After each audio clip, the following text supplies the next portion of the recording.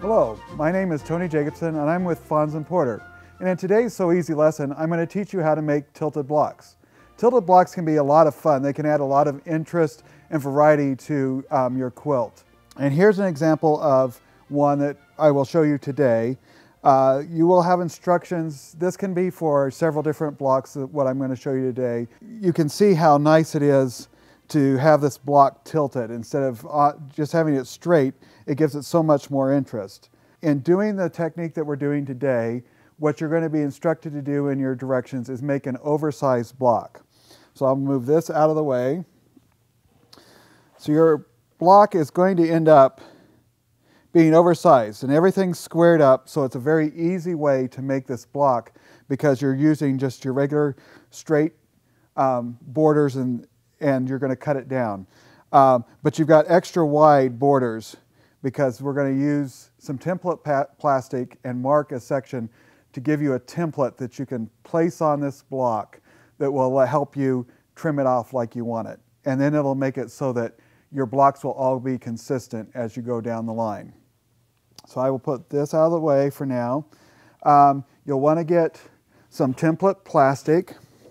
And in this particular case, our instructions tell us that we need to have a 9.5 inch piece of template plastic, which I've already cut down.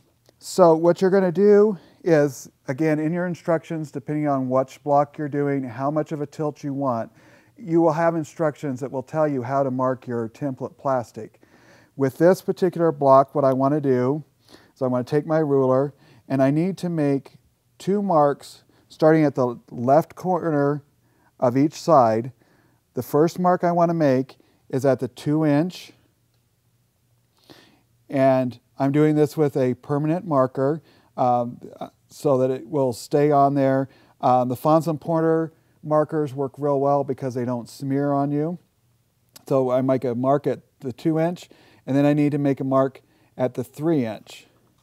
Then I will turn my block, my template plastic, and again, because of my instructions tell me to, I'll mark at 2 inches and at 3 inches. And I just keep doing this all the way around on all 4 sides of my template plastic.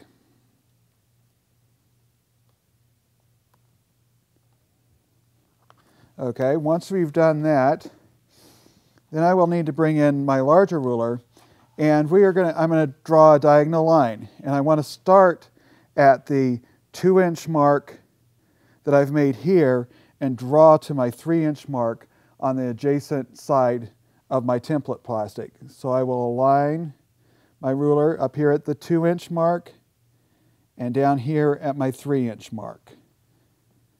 And I'll draw a line across. Then I turn my plastic again, going from the 2 inch on one side to the 3 inch on the adjacent side.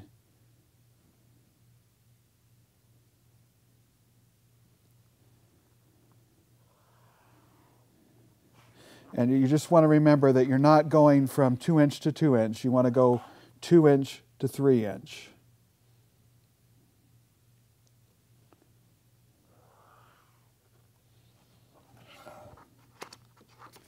Okay, we have just one more side that we will mark here. Okay, so now we've marked our template plastic, and what you'll notice is now we have a square that's been tilted. So we'll bring in our block that we pieced earlier, and you're going to use these lines that you've just drawn to line up on the seams in your borders and to make sure that your center square of your original block is centered. Then I'm going to take a marking pencil, and this is one that has, it's a mechanical pencil, so the weight of your lead is going to stay even as you make your mark.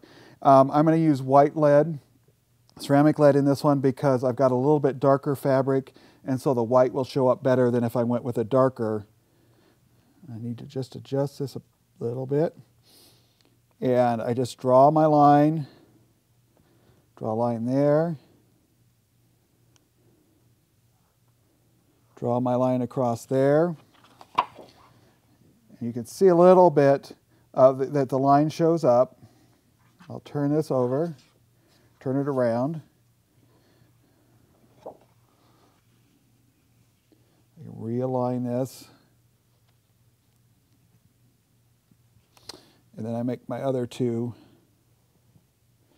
lines. And I forgot to get my Klutz Glove out and my rotary cutter.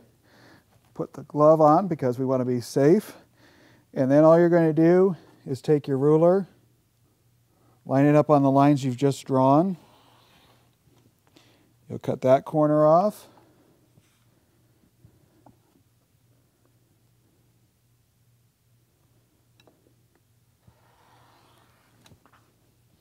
That corner off.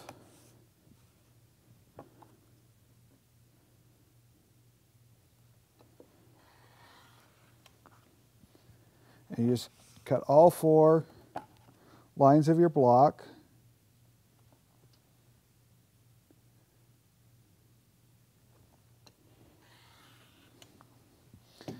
And now you have your tilted block from the oversized block that you did before.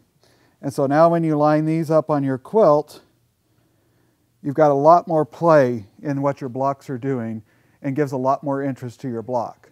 I hope you've learned a lot in today's So Easy lesson, and I hope you'll join us for other So Easy lessons at fonsandporter.com.